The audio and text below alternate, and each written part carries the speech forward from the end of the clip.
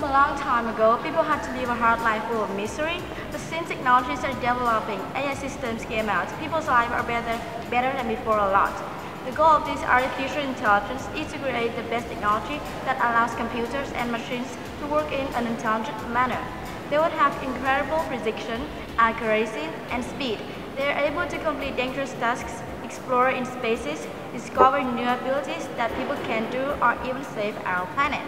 In the opposite, our environment is getting worse day by day. Environmental problems like global warming, climate change, or air pollution has effect heavily on the Earth. So why even AI systems makes renewable energy technology like solar panels or wind turbines, which are more efficient and cost-effective, the environment is still not making progress. We all know when coronavirus came, we had to make social distance, and it seemed like a good signal to the environment. We can see there was less particulate matter and air pollution. The environment has improved clearly. However, people can just sit there and make social distance like that forever. So what happens when we get back to usual life?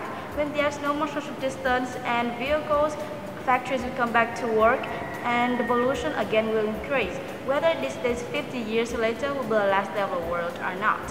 Of course, we can't just sit there and make social distance any longer when all the factory machines, cars, motorbikes, and planes are beginning to run the engines after COVID-19. That means loss of particulate matter will be increasing in the Earth's atmosphere. Trees are the only solution for the environment because those green bodies create oxygen for all of the creatures in the world, including humans. Trees absorb harmful gases, then transfer them to produce oxygen, which helps clean the air, cool the streets in the cities. But the problem is there aren't many trees in the world now. Do you remember a great fire that started in Australia this year?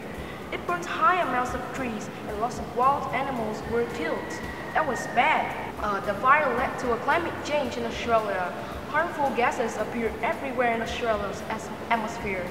We really need fresh air to breathe. The forests need to be planted and the PM on the earth should be decreased more. And with the technology innovations, I believe that we can answer the question about air pollution. We can answer all sorts of problems I've told you. So, how do we use AI to manage the environment? We can use technology-based solutions.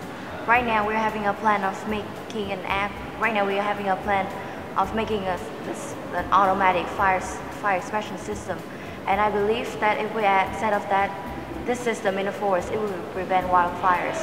Like when the temperatures increase unusual in the forest, this system will recognize it as a dangerous signals to the forest, and it would spray, and then the robot would spray the waters to cool down the air or to destroy the heat before it's become to fire.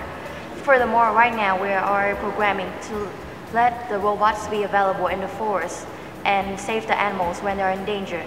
Like in the brush fires that raged across Australia from 2019 to 2020s, we can see that the rescue teams could not save the animal because it is too. So it is better if we let the robots do that task for us. In line with the above damage concerns for the forest, protections need local government coordination. And we are planning to make an apps apply smart software to protect the forest.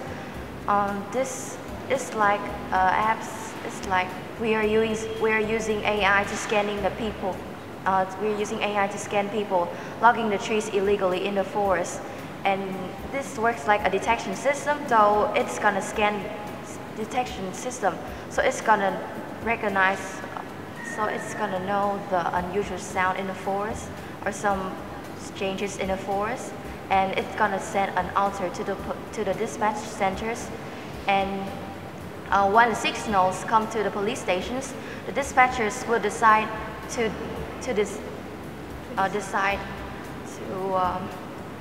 respond to the signals or not, and then they're gonna arrest the people who are doing that. And I believe that with this app, the government can manage the forest closely and effectively. Furthermore, AI is developing, and how could we increase the numbers of trees in the forest? And Maxim's gonna tell you about this theory. Nowadays, there are a lot of problems associated with environmental pollution and destruction of nature by other people. But one of the main problems is cutting the trees.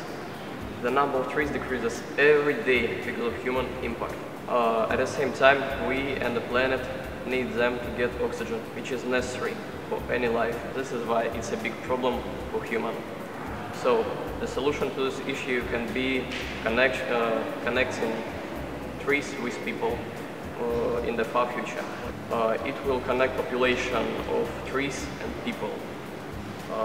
So it means that if the number of people increases, the number of trees will increase too. But it will be possible only in the far future. And we think that AI can help us to increase trees population right now.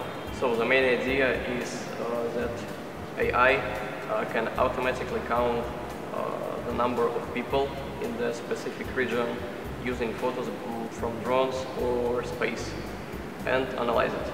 The idea may sound a bit crazy and fantastic, huh? But who knows, through the development of us and technology, there is no limitation of what humans can do. Back to the first question. Do you think this day 50 years later will be the last day of the world or not? This is definitely a very confusing question to everyone, and from what we've seen so far, we might think that the more development technology has is the more damage the environment will be. But that is what has been happening right now, exactly not our future. We believe that we can create a generation where technology and the forest and the environment will go up with no differences and will grow in the same way, better and better. That is our future.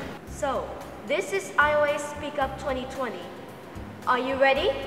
Vote for us!